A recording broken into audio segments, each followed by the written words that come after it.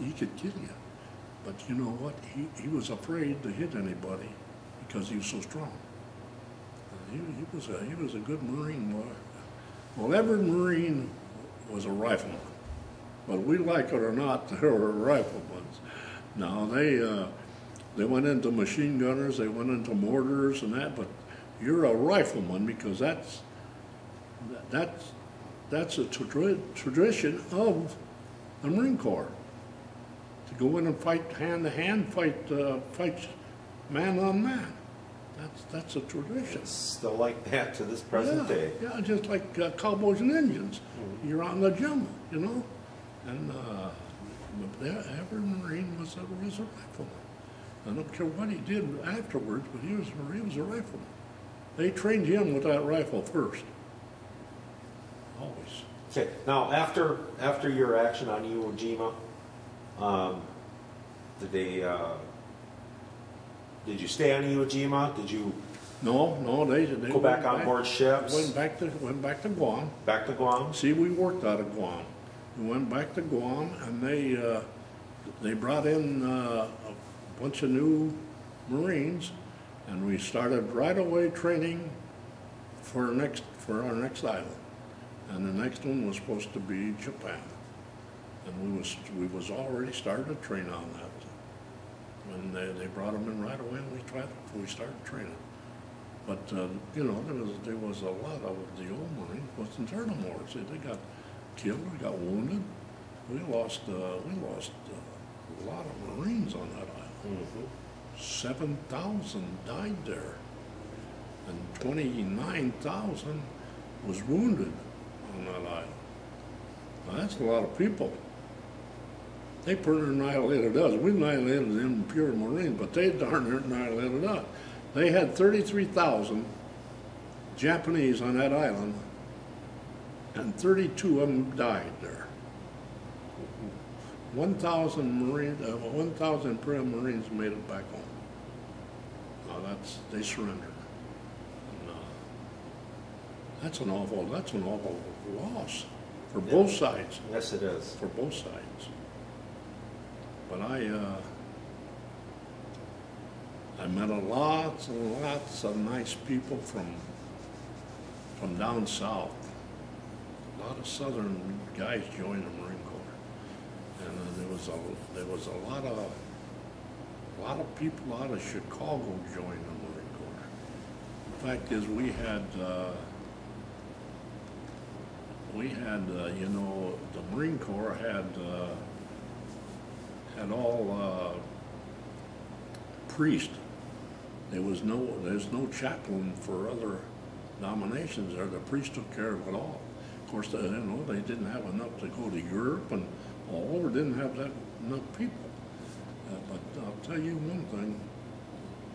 Them priests, they had a lot of pull boys there, and they did.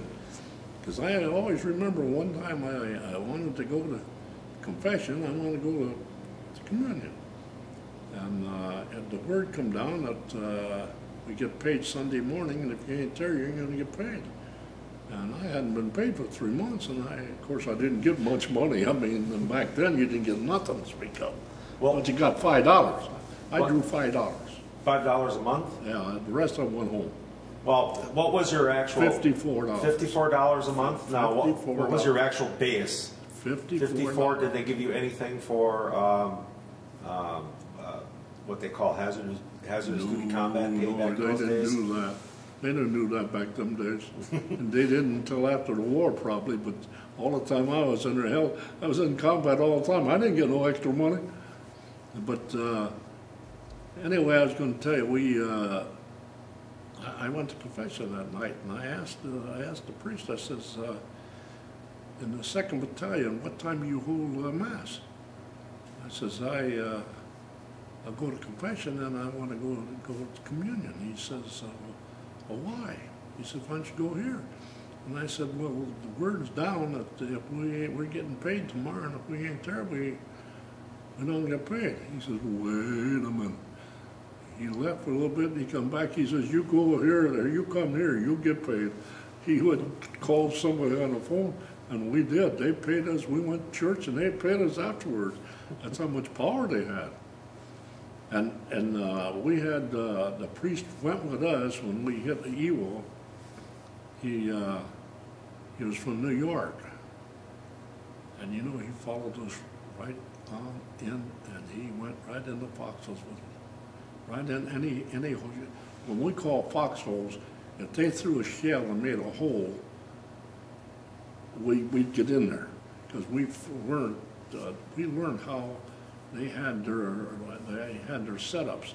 They would fire here, and go over there and follow here and here, and fire in the middle. That's how they gauged their mortars and their big shells. And when they hit here, we knew we could get back into that hole over there. See, because they ain't coming back there again until they hit the rest of them. So that's where we figured them guys out, see, and that's how we got there. But I remember this hole coming in, there was about 4 of us down in there, and here comes that priest. He got down in there and he looked over at me and he said, "You know, Lyons, ain't gonna be no heathens in the foxholes tonight, are they?" He was scared too. Oh hell, it's something to be scared of. We had one guy that wouldn't make the landing. He absolutely refused to go down the rope. You know, they threw the thing over the side and got down into the landing craft. Well, you know, the boats move.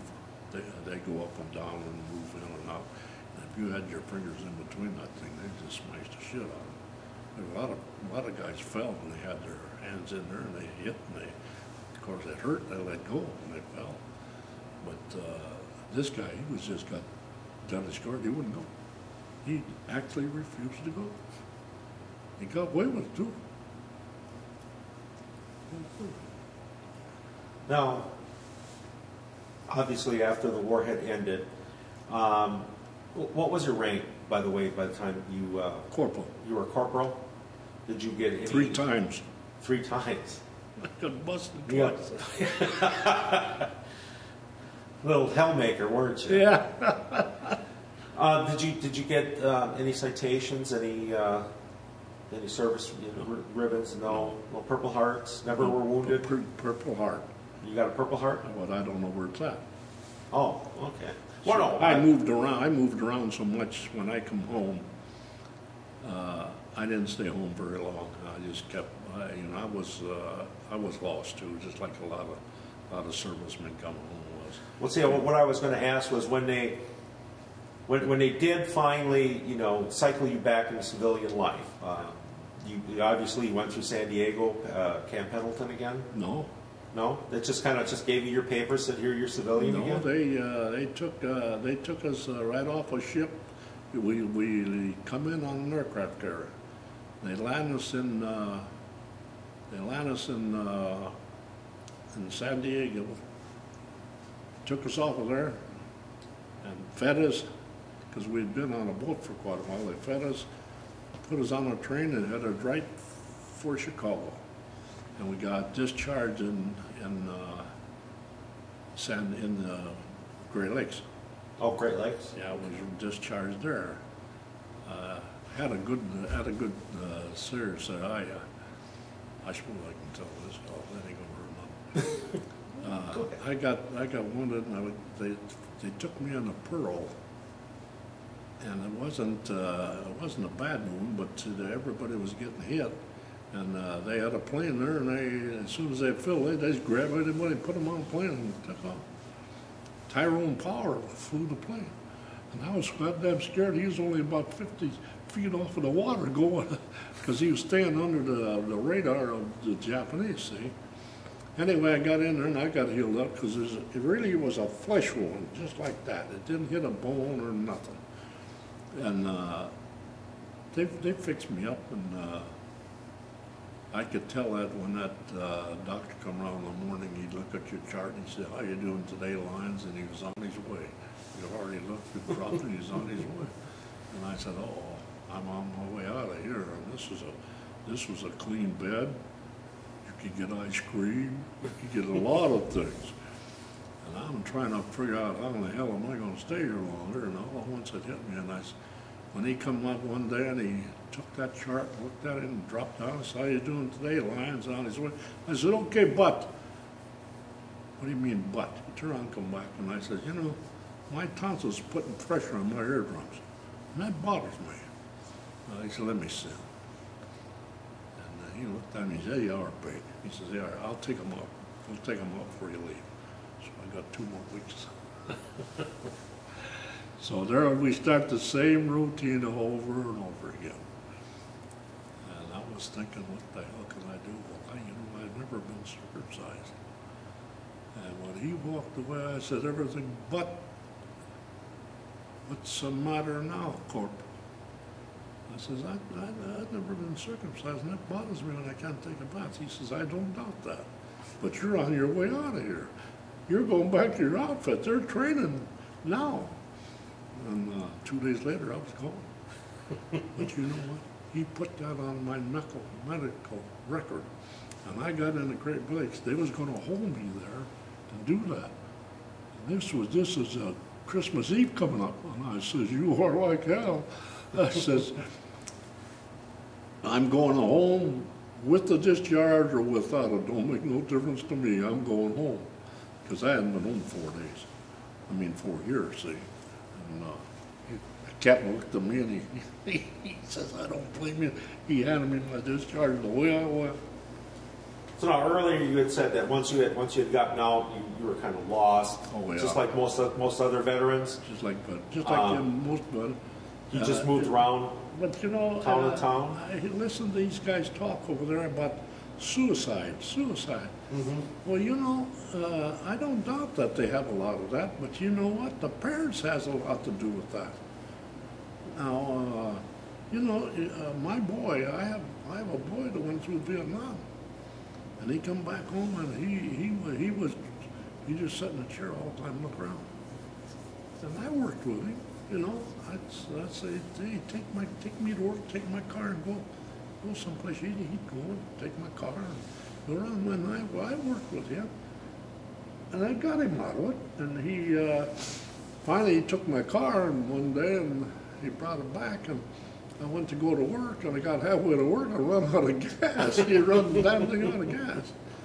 So I told him, I was upset, and I got home that night. I says, "Now, if you want a car, you go buy it, because you ain't using mine no more." And he went out and bought himself a car. And he bought one, and it was a second-hand car. He didn't have a lot of money, you know, but and the seat moved on him all the time. It rested out underneath. And one Saturday morning, I was home, and he was out there trying to fool with it. I went out there and I said, "What are you doing?" And he showed me, telling me, well, that damn thing was just where I could see. I got down underneath and I could see it was rusted. Well, I worked for Omar Baking Company at that time. And I says, "Come on, let's go up to the branch. I'll have John put it, that's a mechanic up there. He put it up on a hoist." He took one up there and they put it on the hoist, and he says, "Hell yes, well, it's all rusted out." So he welded a plate on there and put holes down there, and the seat was solid when he got done. Thanks, Dad. It started to bring him out. You got to work with these kids when they come home. You can't just let them run. My old man, I took off and I went to Peoria. Peoria is about 55 miles away. Going down there, shit, I was drunk for 3 days, you know, just roaming around. And one day I woke up and said, "What the hell am I doing here?" And I went home and found me a job and went to work. Now, one thing I wanted to ask too is, when did you meet your lovely wife? Well, see, I've been married before. You've been married before? Yeah, I wasn't married. My wife died. My first wife died. Okay. And I have 3 kids by her. Well, that's what I was going to say. Is were you married before you went in? Were you enlisted in the Marines, or did you marry after you got out of the Marines? I married right after I got out. Married right after you got out? Yeah, and I got two girls and a boy. And then my wife died, and I stayed single for about